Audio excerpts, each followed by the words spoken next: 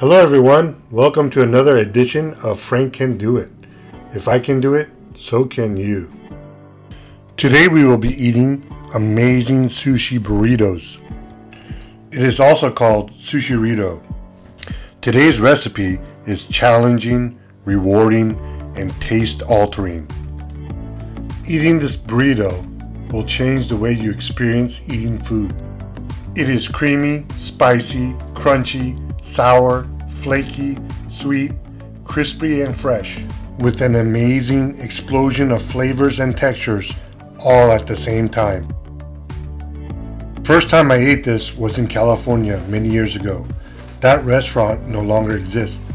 I have tried numerous of other places and all of them have been disappointing.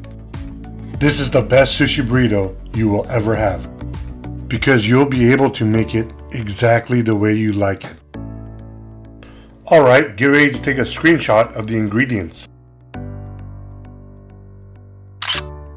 Because of the number of ingredients needed for this dish, I have created a separate add-on video that shows how to make the ingredients and where to buy them. Please find the link below for that video. For this recipe, you'll need sliced cucumbers, sliced avocado, fried butterfly shrimp cut in half, crab salad, sunomo salad, masago, wasabi flying fish roe, katsuo fumi furikake, and wasabi, seaweed salad, spicy mayo, wonton strips, crispy baked kale, your favorite sashimi fish. We chose tuna and salmon. I also have parchment paper, some vinyl gloves, some roasted seaweed, steamed short grain white rice, homemade habanero citrus sauce, some chopped green onions and jalapenos, and of course wasabi and soy sauce, a bamboo sushi roller, along with the cutting board, and finally a nice serrated knife.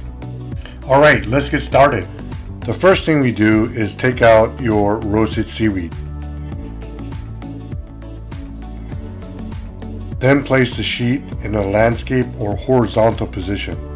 Normally, the shiny side needs to be face down, but for this burrito, we will have the first sheet with the shiny side up, and we will have the second sheet with the shiny side down. It is made from dried, pressed seaweed. Koreans call this gim. Japanese call it nori. Using your gloves, go ahead and spread out the rice evenly in a thin layer across the sheet. The reason why I use the gloves is it prevents it from sticking to your fingers.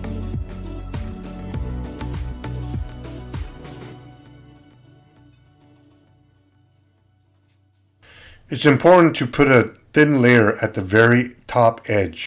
This will act as a glue to attach the second sheet.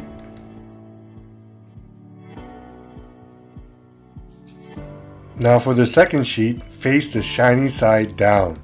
I do this in order for the rougher edge on the first sheet to be able to grip better when you're rolling, and with the second sheet having the traditional shiny side on the exterior.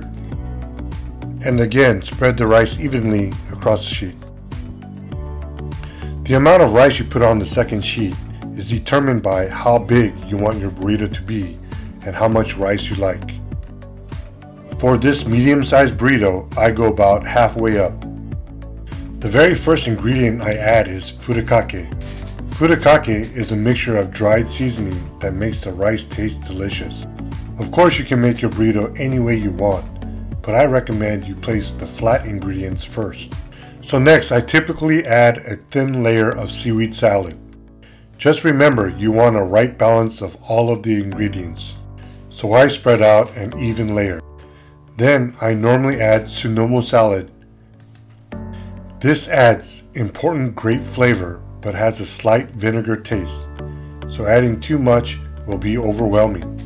So I normally place single slices across the burrito. It is also important not to pass this midpoint. That will make it easier to roll your burrito. In order to stay with the theme of freshness, I usually add the sliced cucumbers next. followed by the sliced avocados. Then I sprinkled some chopped onions and chopped jalapenos. If you or your guests do not like spicy foods, then you can skip the jalapenos. Otherwise, a small amount will give a nice fresh kick to the burrito. The next ingredient I usually add is the habanero citrus sauce. Although this is a little spicy, this added flavor takes the burrito to a whole new level. Again, if you don't like to eat spicy food, just drizzle a small amount for the flavor. Next, I add a little bit of masago. Masago resembles tobiko.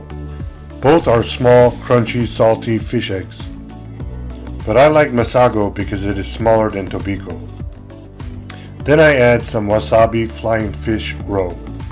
For me, this is not a must, but just adds color and a little different flavor. This is usually where I squeeze in a row of fried butterfly shrimp. Again, please do not use fried coconut shrimp. To me, the coconut shrimp will ruin the flavor of the burrito. I also add a thin layer of baked crispy kale. Then I fill in the gaps with creamy crab salad. When rolling the burrito, the crab salad will fill in all the small little gaps. Then I like to add the sashimi in one single row. For this burrito, I am adding both salmon sashimi and tuna sashimi. Again, this is all according to your preference. Another family favorite that we like to add is some unagi or some eel. That is what usually is on the dragon roll. Then we add the spicy mayo on top of the sashimi. I normally put 3 times the amount that is shown here. And finally, I add a single row of the wonton strips for that added crunch. When making this burrito, I recommend try using all of these ingredients at least once. That way you can experiment with which ingredients you like and which ones you can live without. It is important that you do not pass this point. Staying behind this area will make it much easier to roll your burrito. Go ahead, grab the bottom along with the bamboo roller and roll towards that center point. Curl your fingertips inward and squeeze firmly. Make sure that when you squeeze, you not only squeeze with your fingers, but your entire hand. Then place the parchment paper under the burrito in a diamond shape, with one corner pointing towards you and one corner pointing away from you. If any of the contents fall out, simply press back into the burrito. Wrap the burrito with the parchment paper. Then, using the bamboo roller, go ahead and tuck and roll the burrito. Squeeze firmly while rolling. Once you have rolled the burrito completely over the parchment paper, twist each end. As you twist the ends, the fillings of the burrito will be pushed inward, making it nice and tight and easy to eat. Finally, with the serrated knife, go ahead and cut the burrito in half.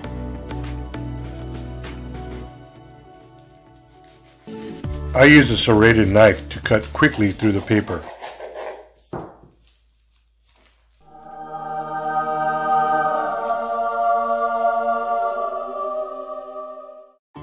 Another great thing about the burritos is that you can experiment and name your own creations. Everyone in my family has their different favorites. You can customize each burrito to any one, so they have an amazing personal experience with all the different flavors and textures. Keep in mind that some of these burritos can get very big.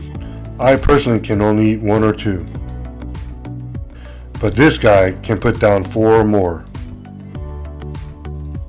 There are only certain things that make this guy smile, and this is one of them.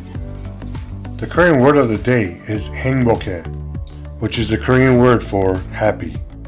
Thank you for watching. If you like this video and would like to see more amazing eating experiences, please hit the like button and don't forget to subscribe.